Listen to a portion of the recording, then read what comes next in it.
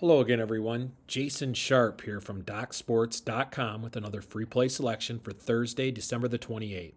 First up, though, I want to mention I have a big football card that comes out later today, and I'm on fire right now in all sports as I've won over $10,000 in profits since December the 10th. I'm 12-3 my last 15 plays in the NFL, and I have a big 7-unit play that highlights this week's card.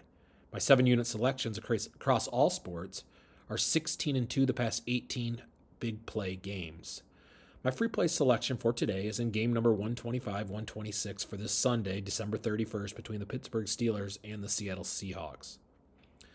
I feel we're getting some line value here in this total, as a lot of it seems to be based off of how well Pittsburgh performed last week on offense.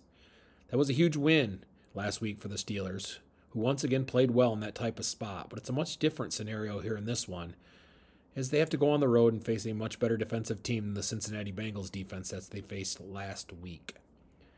Pittsburgh's been awful offensively away from home this season, averaging just 15 points per game. Steelers head coach Mike Tomlin knows to win games like this, he needs to rely on his defense, and that's been their strategy all year away from home, as they went below the total in 5 of their 6 road contests this year. On the other side of things, Seattle has fought their way back into the playoff hunt with back-to-back grinded-out victories the past 2 weeks. The Seahawks have struggled to move the football, though, the past 2 months, averaging just 18 points a game in their last 8 games, and they failed to score 20 points or more than 20 points in 5 of their last 6 games overall.